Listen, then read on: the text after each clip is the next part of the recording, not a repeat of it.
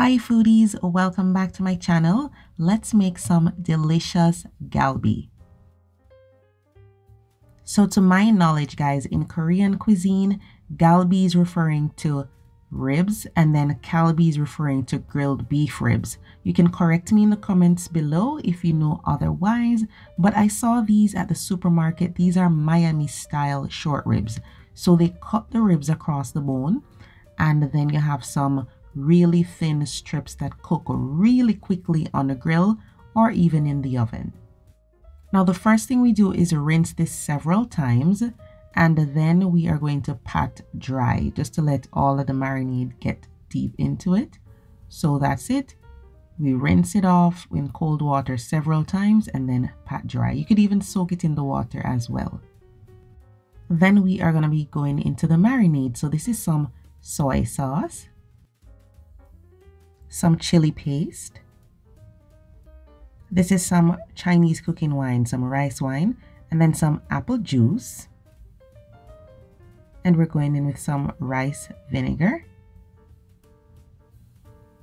And then this is some sesame seed oil, some honey, and this is some grated gala apples. So when I did my research, I heard that Asian pears go well in this dish for tenderizing and giving a little flavor, but I didn't have any Asian pears, so I'm using some grated apples because apparently apples and pineapple and kiwi, those are some of the things that would help to tenderize the meat. All right, and then I'm gonna go in with some ginger and garlic.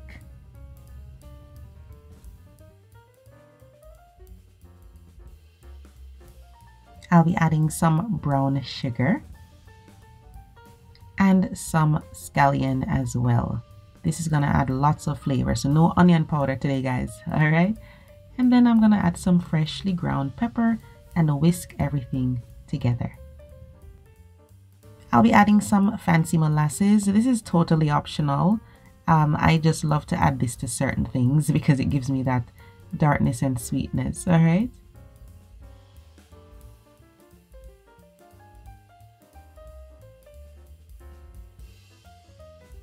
So what we're gonna do now guys is just lay all the beef in there.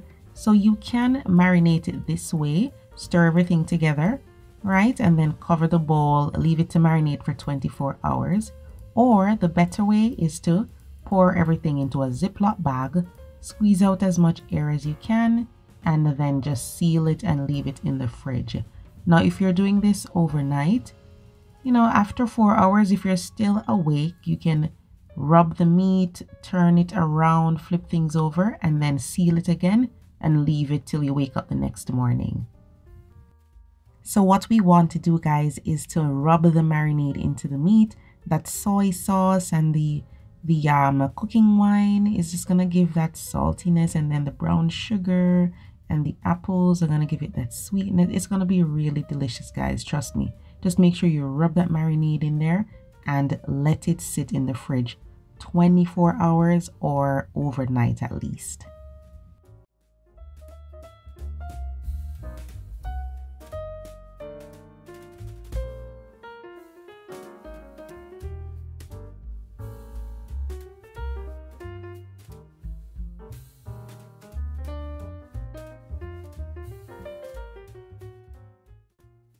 So the next day, what you're going to do is scrape off any excess marinade off the beef, especially the solids.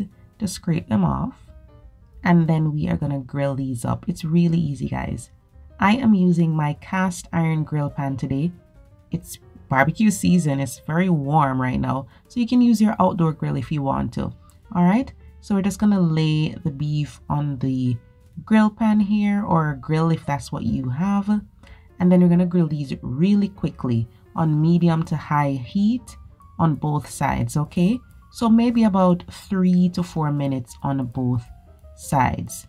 So total should be like 6 minutes cooking this. You want to cook it quickly. And this is what you end up with, really nice juicy beef. Right here I have some honey and soy sauce that were warmed together. I'm just going to brush this onto the beef before we eat. And What you can do as well is that leftover marinade, you could boil it on the stove and reduce it, and then you could serve it up with the beef.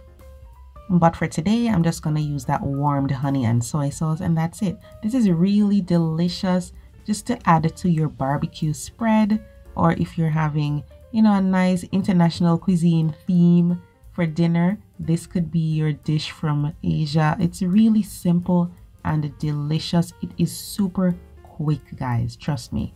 All right, so give it a try and let me know what you think, guys. See you next time.